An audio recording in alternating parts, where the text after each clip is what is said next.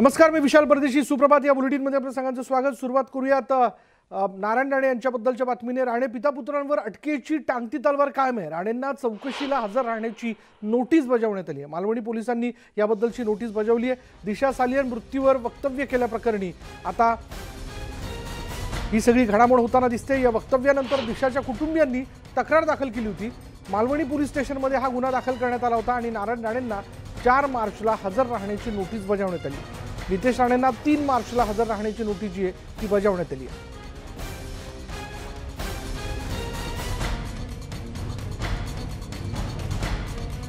याचबद्दल बोलणार आहोत आमचे प्रतिनिधी उदय जाधव आपल्या बरोबर आहेत.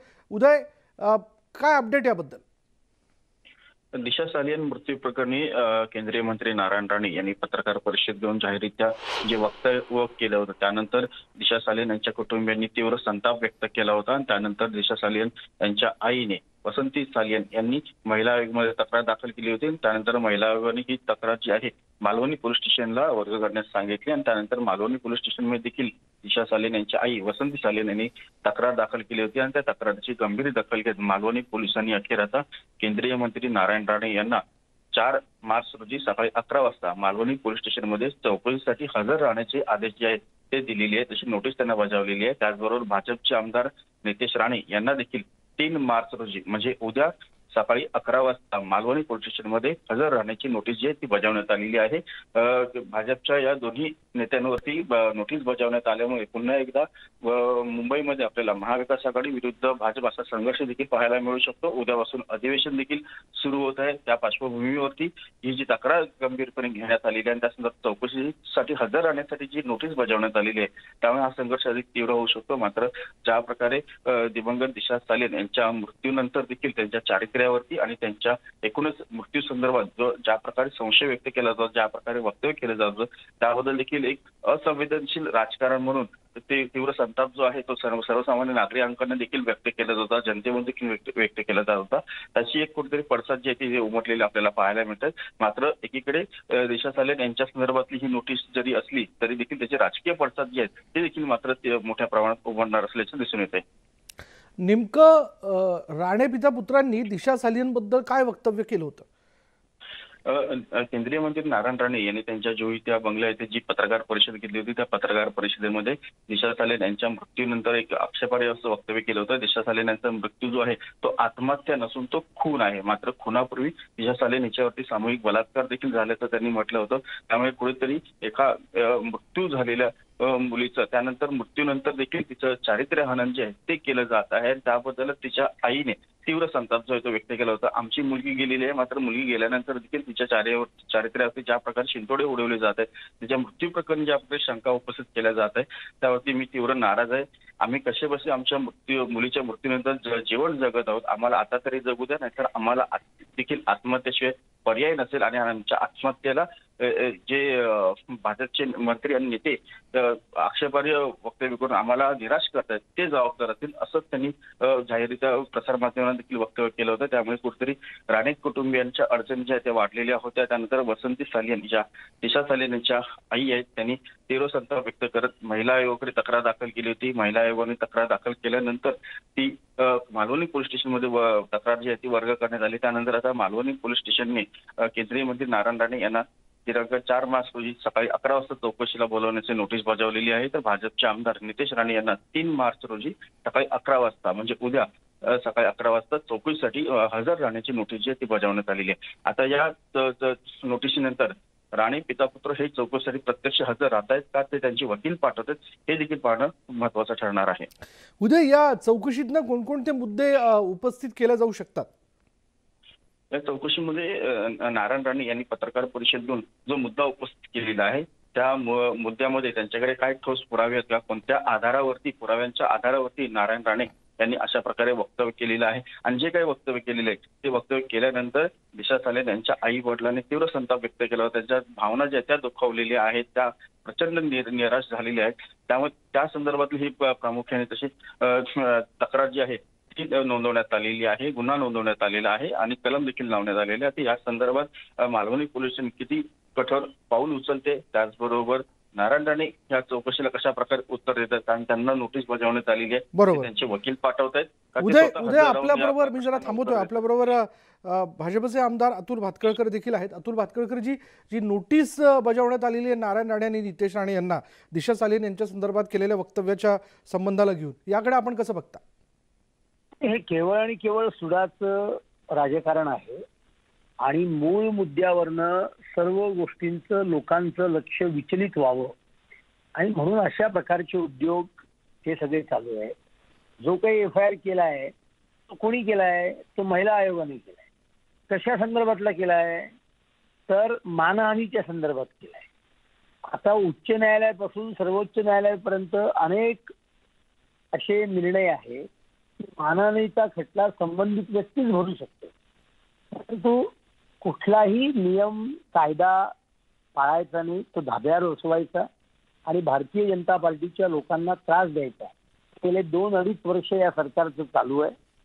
IT वर काम करणारे कार्यकर्ते असतील, त्यांनी एखादं काही व्हॉट्सॲप पाठवला तरी त्यांना अटक होणार, तरी त्या 8-8 दिवस तुम्ही आत ठेवणार आणि त्याच्यामुळे सगळं केवळ आणि केवळ राजकीय सूडबुद्धीतून होत आहे आणि त्यामुळे न्यायालयामध्ये यांना कायम थपडा बसल्या जातात. आम्ही या अधिवेशनात सुद्धा या संदर्भातला आवाज उठवू. म्हणजे यात एकूण काहीच तथ्य नाही आहे. मी म्हटल्याप्रमाणे दिशा सॅलियनच्या संदर्भात काही विधानं जर का नारायण राणेंनी केली आणि ती जर का ऑब्जेक्शनेबल असतील तर क्रिमिनल डिफेमेशनची केस भरायला कायद्याने मार्ग आहे. क्रिमिनल डिफेमेशनच्या केसमध्ये कधीच पोलीस इन्क्वायरी करत नसतात. ती थेट न्यायालयात केस जाते, न्यायालय त्याच्यावर चर्चा करते आणि निर्णय देते. हा काय प्रकार आहे की पोलीस त्यांना नोटिसा देत आहेत, तक्रार कोणी केली? महिला आयोगाने केली. आणि त्याच्यामुळे हे केवळ आणि केवळ सूडबुद्धीचं राजकारण आहे. किरीट सोमय्यांना कोरोनाच्या व्हायोलेशनची केस नोटीस पाठवली. इथे अजित पवारांवर कोरोनाच्या व्हायोलेशनचा खटला नाही. ज्या मुख्यमंत्र्यांनी मेट्रोच्या ट्रायल रनचं उद्घाटन करताना 1,500-2,000 लोक जमवली ऐन कोरोनाच्या काळात, त्यांच्या विरोधात FIR नाही. आणि त्याच्यामुळे काल आपण पाहिलं की अटकपूर्व जामीन देण्याच्या संदर्भात काय म्हटलं न्यायालयाने की संजय राऊतांनी कुठली कंप्लेंटच केलेली नाहीये नील सोमय्यांच्या बाबतीत. म्हणजे केवळ पत्रकार परिषदा घ्यायच्या, दमबाजी करायची, खोट्या गप्पा मारायच्या. अरे एवढी कागदपत्र होती तर दिली का नाहीत तुम्ही ती आतापर्यंत? आज जवळजवळ 15 दिवस होतील संजय राऊतांच्या तथाकथित पत्रकार परिषदेला आणि त्यामुळे कुठलाही त्यांच्याकडे कागदपत्र नाहीत, कुठलंही प्रकरण नाही आणि त्यामुळे केवळ आणि केवळ सुडाचं राजकारण आहे.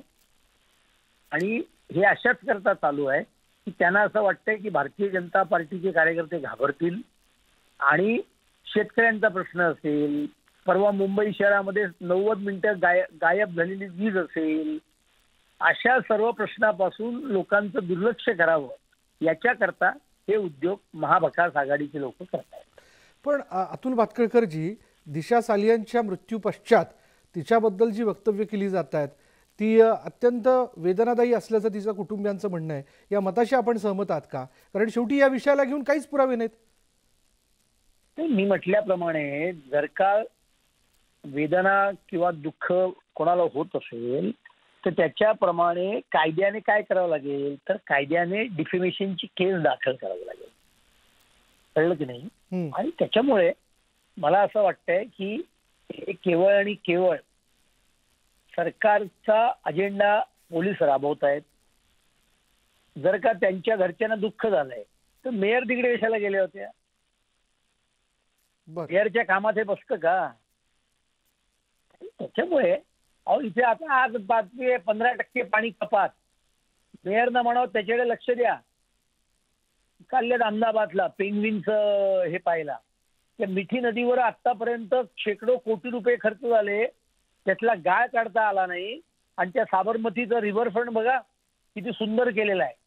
आणि त्याच्यामुळे यांच्यावर झालेले भ्रष्टाचाराचे आरोप, हे प्रशासकीय दृष्ट्या त्यांना आलेलं अपयश, मेट्रो अजून चालू करू शकत नाहीत, आरेची कारशेड विक्रोळीला चालू करणार होते त्याच्यामध्ये एक दगड बसवू शकत नाहीत, आणि त्याच्यामुळे या गोष्टींकडनं लोकांचं लक्ष विचलित व्हावं याच्याकरता हे उद्योग चालू आहेत. याला आम्ही कायदेशीर उत्तर देऊ आणि आम्ही जनतेमध्ये हे सर्व प्रश्न घेऊन जाऊ. धन्यवाद आमच्याशी बोलल्याबद्दल. उदय देखील आपल्याबरोबर होता. उदय, तुझेही धन्यवाद या सगळ्या माहितीबद्दल. तर दिशा सालियन हिच्या मृत्यू प्रकरणी नारायण राणे यांनी तिचं लैंगिक शोषण झाल्याबद्दलचं जे वक्तव्य केलेलं होतं किंवा तिच्यावर अत्याचार झाल्याचं जे वक्तव्य केलं होतं त्या विषयाला घेऊन महिला आयोगाने आता नारायण राणे आणि नितेश राणे यांच्या विरोधात मालवणी पोलीस स्टेशनमध्ये FIR दाखल केलेली होती आणि आता मालवणी पोलिसांनी त्यांना चौकशीला उपस्थित राहण्याच्या संदर्भातली नोटीस जी आहे ती बजावलेली आहे.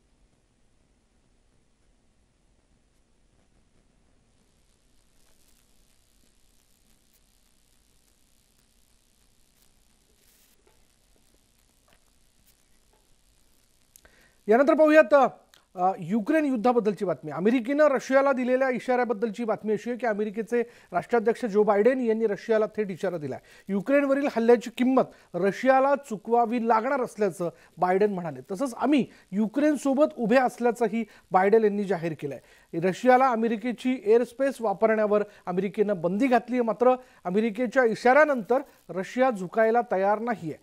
रशियानं युक्रेनवरील हल्ले अधिक तीव्र केलेत. युक्रेनवरील मिसाईल हल्ले सुरूच आहेत. रशिया आणि युक्रेनमध्ये सुरू असलेल्या युद्धात अमेरिका काय भूमिका घेणार याकडे सर्वांचं लक्ष लागलं होतं. त्यातच आता अमेरिकेचे राष्ट्राध्यक्ष जो बायडेन यांनी युक्रेनला पाठिंबा दर्शवला आहे. युक्रेनचे राष्ट्राध्यक्ष आणि नागरिक धैर्यानं या युद्धाला सामोरं जात आहेत आणि लढा देत आहेत असं कौतुक बायडेन यांनी केलं. तर रशियानं हे चुकीचं पाऊल उचललं असून या हुकुमशाहीला जोरदार प्रत्युत्तर देणार असल्याची भूमिका अमेरिकेनं स्पष्ट केली आहे. रशियावर कठोर निर्बंध लादून आर्थिक कोंडी करण्यात येणार आहे. तसंच रशियासाठी अमेरिकेनं त्यांची हवाई हद्दही बंद करण्याची घोषणा केली. तर अमेरिका युक्रेनला $1 बिलियन अर्थसहाय्य करणार आहे. अमेरिका युद्धात थेट सहभागी होणार नसलं तरी नाटो देशांच्या रक्षणासाठी अमेरिका कटिबद्ध असल्याचं बायडेन म्हणाले.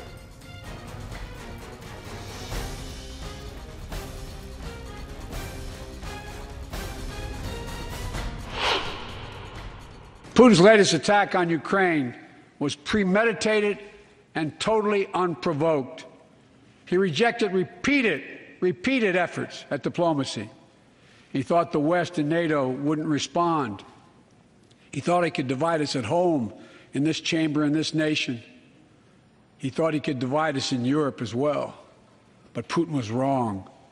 We are ready. We are united, and that's what we did. We stayed united. We prepared extensively and carefully. We spent months building coalitions of other freedom-loving nations in Europe and the Americas, from America to the Asian and African continents, to confront Putin. Along with our allies, we are right now enforcing powerful economic sanctions. We're cutting off Russia's largest bank in the international financial system, banning Russia's central bank from defending the Russian ruble, making Putin's $630 billion war fund worthless.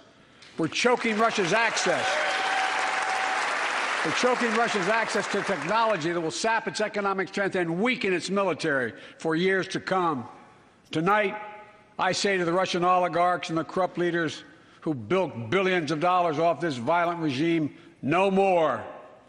The United States, I mean it.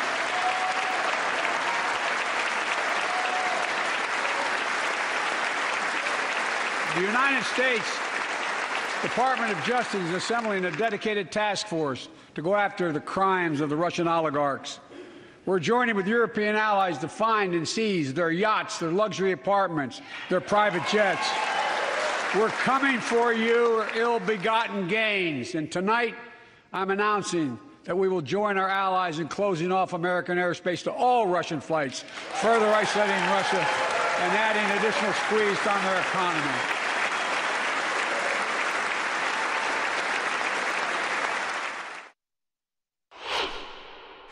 He has no idea what's coming. The ruble has already lost 30% of its value.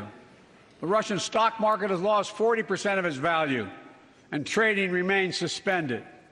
The Russian economy is reeling, and Putin alone is the one to blame. Together with our allies, we're providing support to the Ukrainians in their fight for freedom. military assistance, economic assistance, humanitarian assistance. We're giving more than $1 billion of direct assistance to Ukraine, and will continue to aid the Ukrainian people as they defend their country and help ease their suffering. Our forces are not going to Europe to fight Ukraine, but to defend our NATO allies in the event that Putin decides to keep moving west. For that purpose, we have mobilized American ground forces, air squadrons, ship deployments to protect NATO countries including Poland, Romania, Latvia, Lithuania, and Estonia. And as I've made crystal clear, the United States and our allies will defend every inch of territory that is NATO territory with the full force of our collective power. Every single inch. To every Ukrainian, their fearlessness, their courage, their determination literally inspires the world. Groups of citizens blocking tanks with their bodies. Everyone from students to retirees to teachers turned soldiers defending their homeland. And in this struggle, President Zelensky said in his speech to the European Parliament, "Light will win over darkness." The Ukrainian ambassador to the United States is here tonight, sitting with the First Lady. Let each of us, if you're able to stand and send an unmistakable signal to the world of Ukraine. Thank you.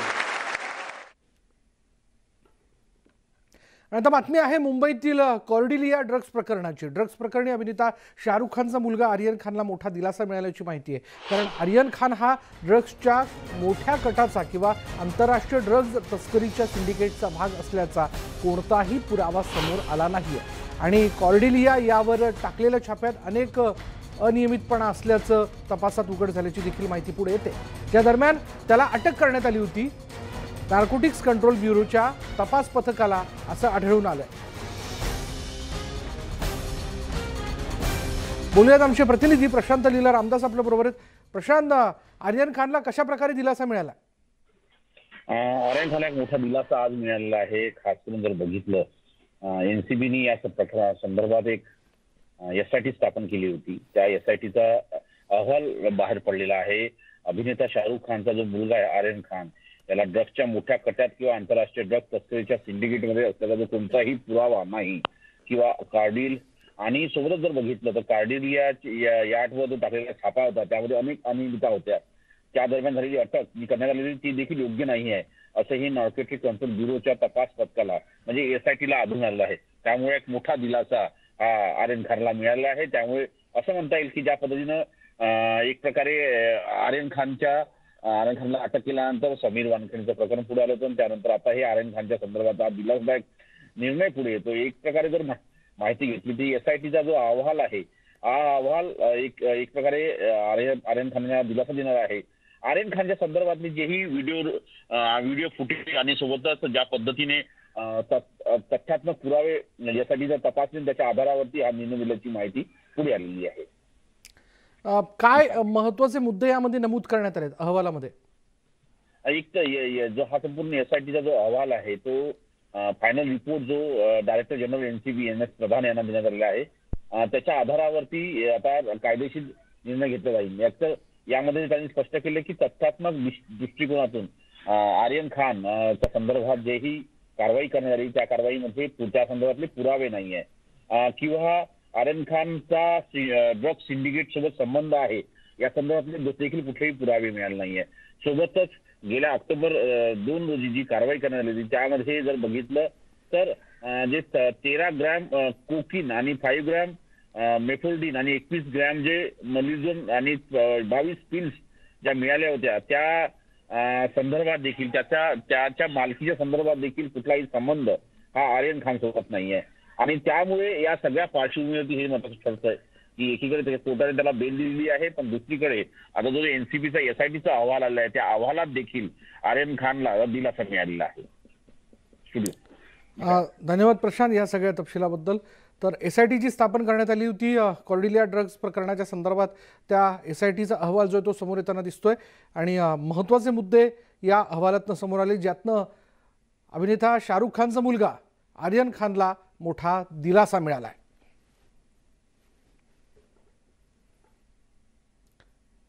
पुढे पाहूयात. लोकमत वृत्तपत्र समूहाकडून यंदा कर्तव्य आहे या नावाखाली विशेष मोहीम आखण्यात आली आहे. कचरा, समस्या, शिक्षण, रस्ते, सुरक्षा, त्याचबरोबर महिला सुरक्षा या विषयांवर विशेष मोहीम राबवली जाते. लोकमत मुंबई वृत्तपत्राचे संपादक अतुल कुलकर्णी यांनी या कार्यक्रमाअंतर्गत समितीच्या सदस्यांची ओळख करून दिली. समाजातील विविध मान्यवर या क्षेत्रात काम करणाऱ्या लोकांची समिती स्थापन करून त्यांची मतं आणि या समस्यांचे कंगोरे मांडले जाणार आहेत. या मोहिमेअंतर्गत पहिली समस्या ही कचऱ्याची मांडली जाणार आहे आणि त्यासाठी आखलेल्या समितीमध्ये माजी महापौर डॉक्टर शुभा राऊळ, त्याचबरोबर गॉडफ्रे मेंटॉ आणि ज्योती म्हापसेकर यांचा समावेश करण्यात आलेला आहे. या सर्वांनी आपली मतं मांडली आहेत.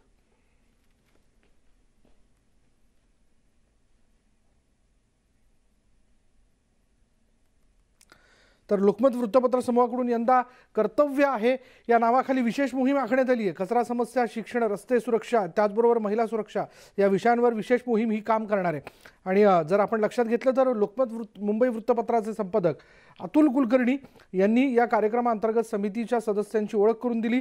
समाजातील विविध मान्यवर या क्षेत्रात काम करणाऱ्या लोकांची समिती स्थापन करून त्यांची मतं आणि समस्यांचे कांगोरे मांडले जाणार आहेत. या मोहिमेअंतर्गत पहिली समस्या ही कचऱ्याची मांडली जाईल.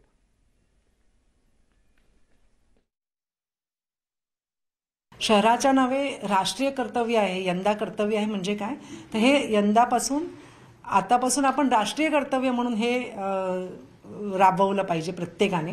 आणि प्रत्येक नागरिकाची ही भावना झाली पाहिजे की कचरामुक्त माझं घर असेल तर कचरामुक्त माझं शहर का असू नये, कचरामुक्त माझा देश का असू नये. बाहेरच्या देशामध्ये जाऊन आपण येतो आणि मग आपण जागे होतो. तर तसं न करता ह्या माध्यमातून प्रत्येक नागरिकाकडे हा कर्तव्य म्हणून ते जनजागरण होईल अशी मी अपेक्षा करते.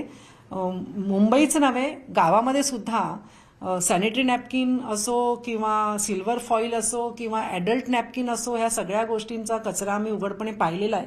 खाडीमध्ये, समुद्रकिनारी असा पडलेला. तर आता असं वाटतं की आता जर जागृत नाही झालो तर आपण रोगांचे बळी होऊ. एकूणच कचरा व्यवस्थापनामध्ये पहिली पायरी ही कचरा वेगळा करणं ही आहे. आणि तो जर स्वच्छ परिस्थितीतला कचरा जर कचरा वेचकांना किंवा म्युनिसिपल कामगारांना दिला तर जे पुढे काम करतात सगळे किंवा सॉर्टिंग करतात त्यांना सगळ्यांना स्वच्छ परिसरात काम करायला मिळेल. कारण आपण इतरांच्या आरोग्याचा, विशेषतः जे कचऱ्यात काम करतात त्यांच्या आरोग्याचा विचारच करत नाही असं होतं. मुंबईमध्ये जिकडे तिकडे कचऱ्याचे ढेर पडलेले असतात, पण आपण फक्त महापालिका, त्यांचे अधिकारी किंवा जे वर्कर्स आहेत त्यांनाच फक्त दोषी ठरवत असतो. पण आपलं कर्तव्य ॲज अ नागरिक म्हणून काय आहे, आपण त्याच्याकडे कुठल्या दृष्टिकोनातून बघतो, आपलं सिव्हिक सेन्स काय आहे. तर आपल्याला सुद्धा ती जबाबदारी मानली पाहिजे आणि ती पूर्णपणे ती अंमलात आणायची असेल तर आपल्याकडे सर्व याच्यामध्ये आपण लक्ष केंद्रित करून एक चांगला अगर स्वच्छ परिसरामध्ये राहिलं तर रोगराई कमी होईल, चांगलं त्या एरियाला ब्युटिफिकेशन येईल आणि आपलं राहणीमान सुधरेल.